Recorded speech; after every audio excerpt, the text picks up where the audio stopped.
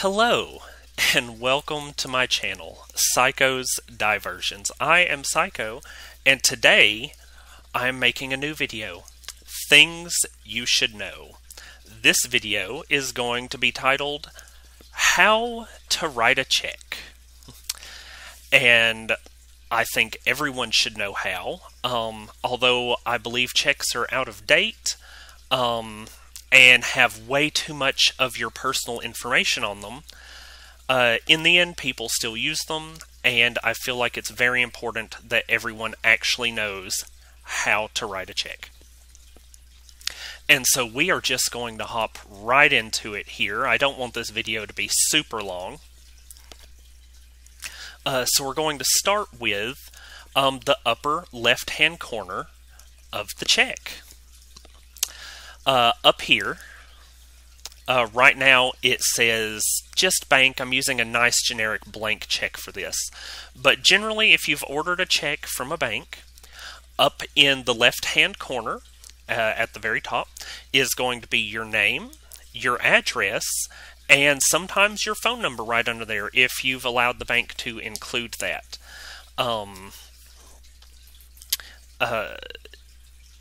If you have not had them include your phone number, sometimes if you give it to a store to purchase something, they will ask for your phone number.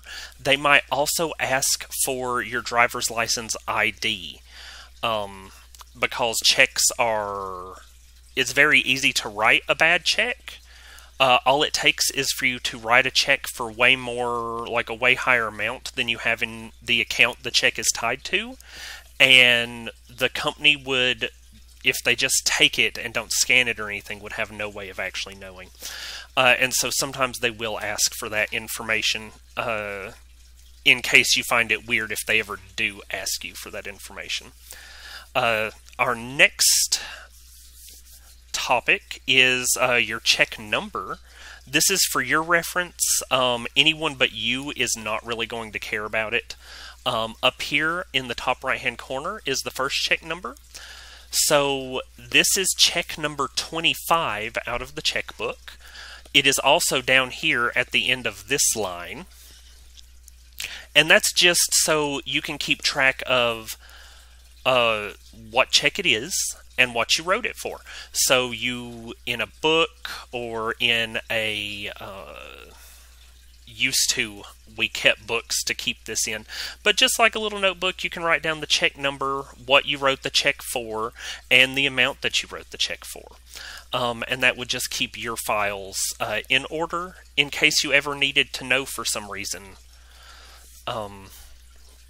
Next is our date line, right here.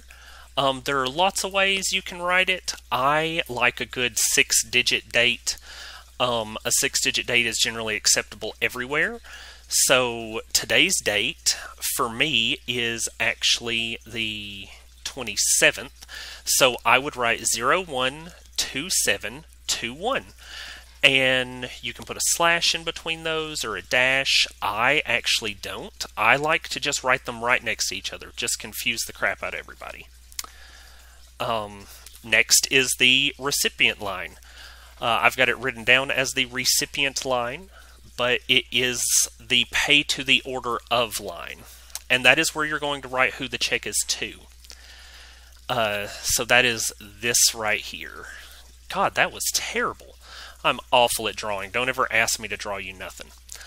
So this line is where you would, if you were giving a person money, you would write their name.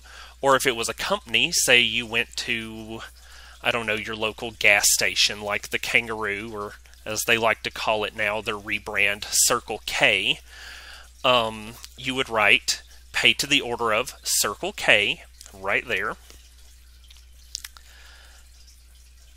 Our next order of business is the payment amount box. Pretty self-explanatory, is the box right over here. And you're going to want to write just the number, and you will include your decimal. So if you were paying $300 to someone, you would do, let's see if I can do this. I'm not going to be able to do it. So 300, oh Lord, what am I doing? And you put decimal, and 2 zeros. There we go. 300. Nice and easy. So, then we have, the dollars line. So this is where you're going to put the amount. So right here, and when I say put the amount, you are going to spell it out. So you would spell out in words 300, and then I actually like to do, so if there was no change, I would write no 100s after the word 300. And if it was like 30 cents, I would write 30/100, and that just makes it easy for people to see because it's difficult to write that, at least in such a small spot. Generally, your bank information would also be down here, right under this part, and it would just be like the name of your bank, and sometimes it's location/address, but more than likely it's just going to be the name. And I'll tell you why in a moment. Next is the memo line. The memo line is once again just for you. It's not for anyone else.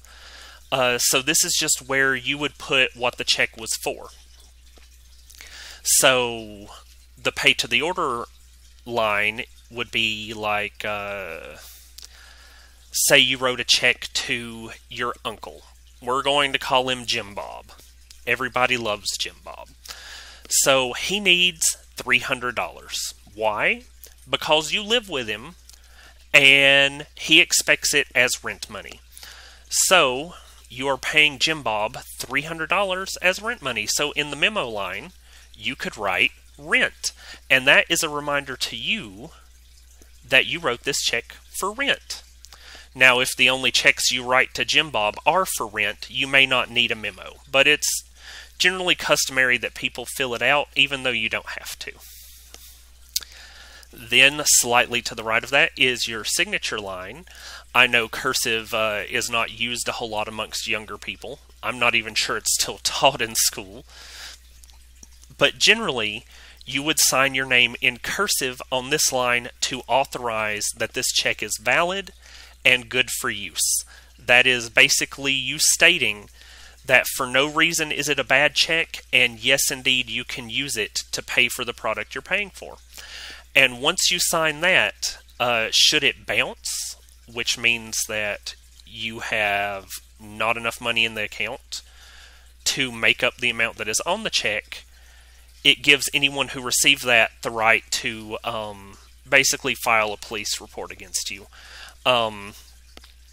And depending on the amount, you may simply be fined a ticket, or you may have to serve jail time. It will generally depend on your circumstances. Then we have the bank routing number. This is generally only important to the bank and other banks. The people you're giving it to aren't usually going to worry about this. The only time you will need the routing number is if you work at a place that does direct deposits. They will ask for your routing number and your account number, and that way, with those two numbers, they can send your money straight to your bank account. Very convenient, right? And then the last thing on the check we're going to go over today is right here. It's your account number. That is the number for your specific account. No one else's account will have that number. And, I don't know, I cannot remember that many numbers in a row. It baffles me, but if you walk into a bank and you tell them that you don't have, you don't have a check or something for them to access the account with, they'll be like, oh, well, do you know your account number? And I'm like, oh, you mean those 32,000 numbers down there? No, why would I remember that? No, I don't.